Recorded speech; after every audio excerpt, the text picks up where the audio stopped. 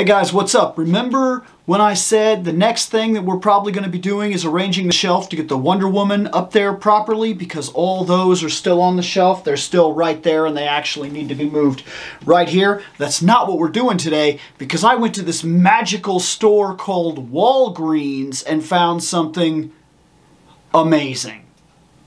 And we're going to check it out.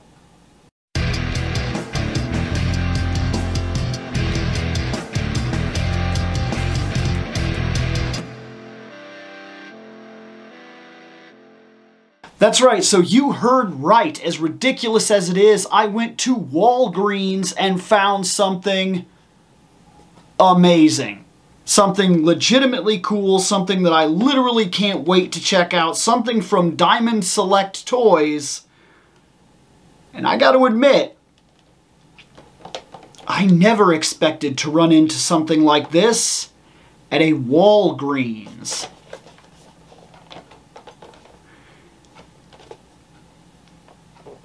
That's right. This is a Bruce Lee figure. And it's a good one. It's a legitimate good one. This is a Bruce Lee action figure from Diamond Selects to celebrate the 80th anniversary, and just looking at him, I can tell that he is not a joke. Now, I have not opened this. This is literally happening right now, right here, for me to check this out. I don't know if this is going to end up being cheaper than it actually looks, or if it's going to be really cool. By the way, I like this box. I like this box a lot, actually. It's very simple, but man, it works. Like that background with the yellow and the black streak and everything. But, let's see what we're in for here. This is him, of course, in the wrapping, so you can only get so much of an idea as to what he is and everything, but there he is.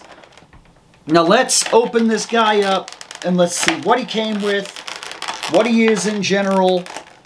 Ooh, tape. And then we're going to have tape down here, because got to tape these guys up. Somebody might open him. There we go. All right. Gonna do this step at a time here. So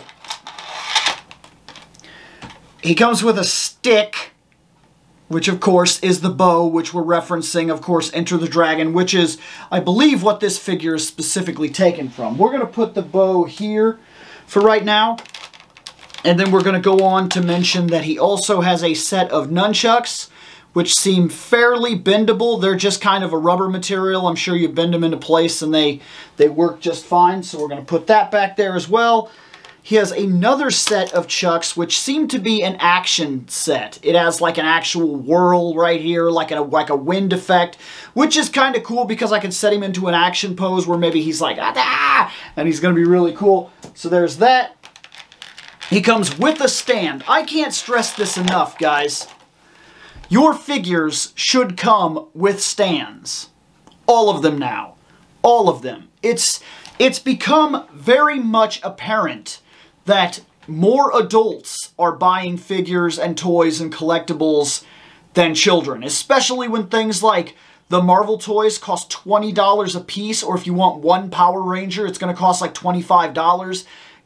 They should come with stands, because every single one of us is trying to put these things on shelves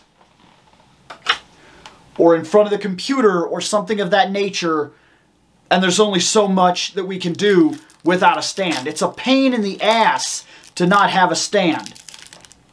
Okay.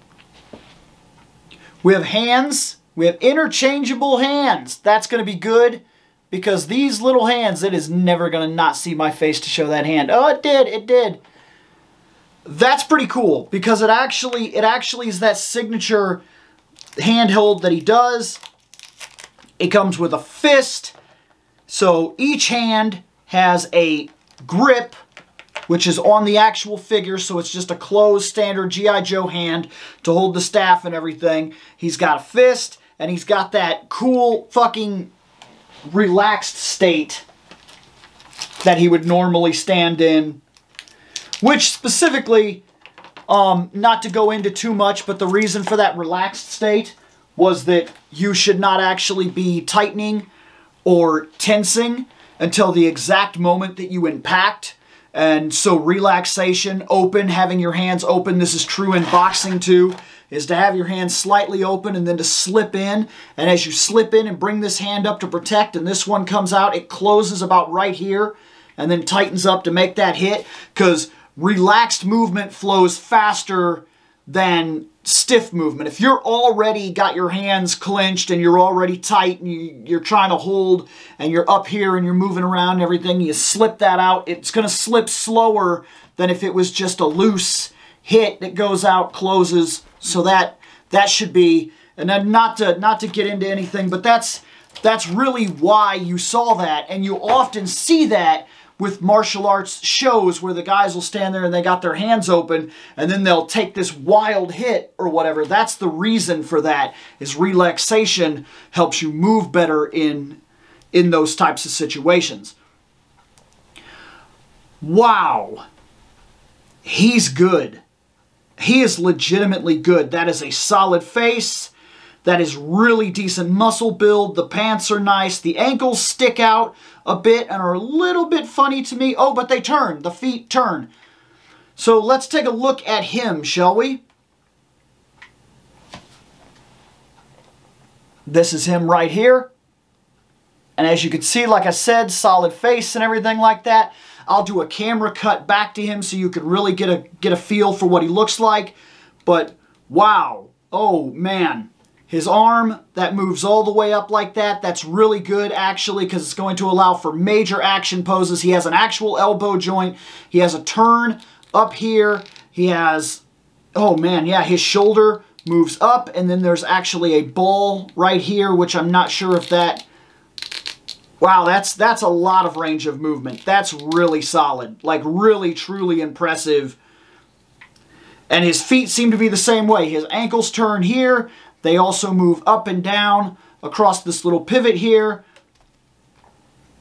His knees, he doesn't have knees, but he still has a hell of a range of motion here, so he can actually get himself up and he can actually do things like oh yeah, there you go. See, if he wasn't able to pull off that kick, that side standing actual kick right there, which of course I'm not messing with it too much right now. This is solid. Very solid. Oh, okay. It's on a bit of a rotator in here, so it kind of pivots back and forth inside. Solid figure.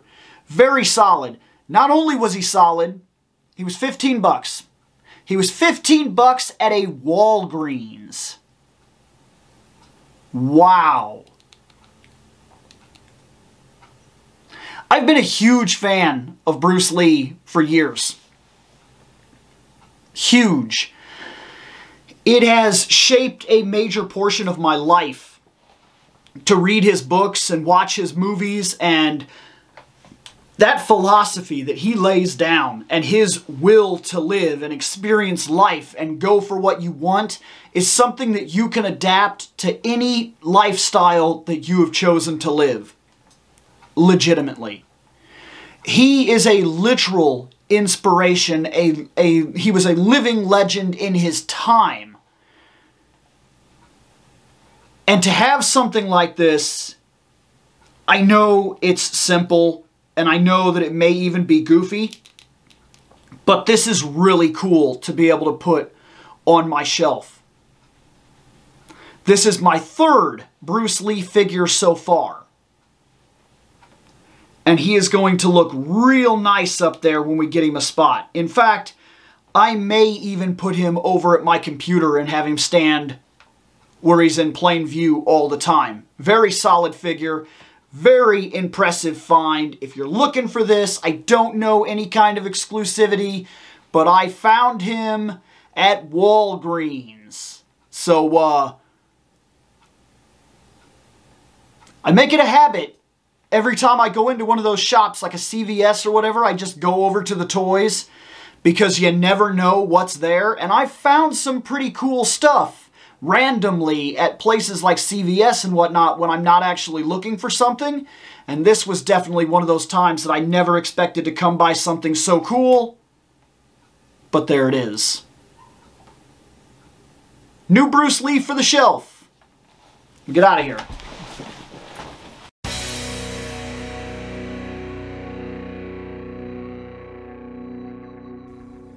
I have spoken. Take what you will from it.